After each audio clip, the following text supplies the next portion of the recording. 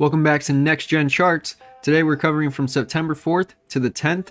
Overall, the Nintendo Switch sold the most units with 434,000, PlayStation 5 behind it with 217,000 units, and the Xbox Series consoles coming with 166,000 units, bringing the Switch to 112.66 million, PlayStation 5 to 23.20 million, and the Xbox Series consoles to 16.87 million.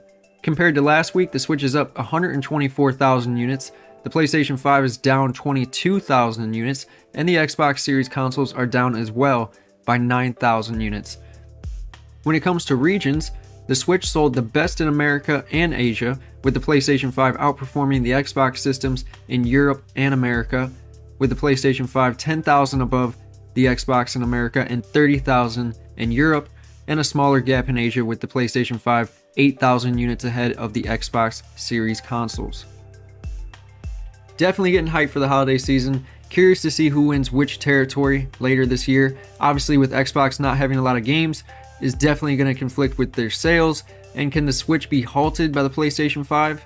We're just going to have to wait and find out. But that's today's show. Don't forget to like, comment, and subscribe to join the Wolf Pack. Peace.